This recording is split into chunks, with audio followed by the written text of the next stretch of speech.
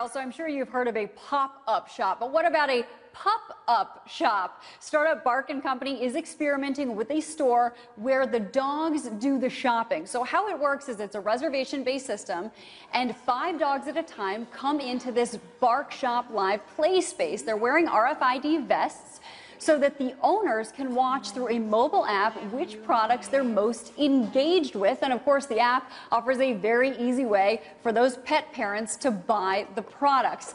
Now, Americans are going to spend an estimated $62 billion on their pets this year. That's up 4% from last year. It's an area of retail that continues to grow. These stats, according to the American Pet Products Association. Dogs today are much more like kids than they are like a hamster.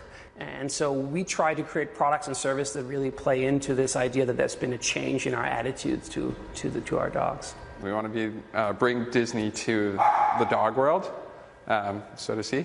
And so when none of that has been created, there's just a tremendous amount of innovation available to you.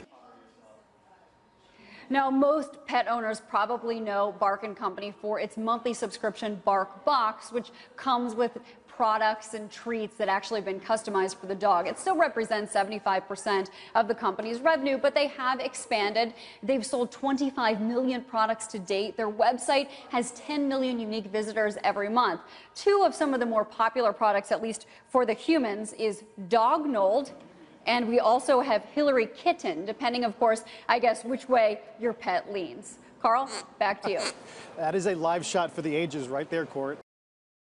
Hey, CNBC fans, thanks for checking out our YouTube channel. Here you're going to find videos packed with all of the information that you need to be smarter about your finances. You can subscribe by clicking right here and click on all the videos around me or the eye right here to watch the latest from CNBC. Thanks for watching.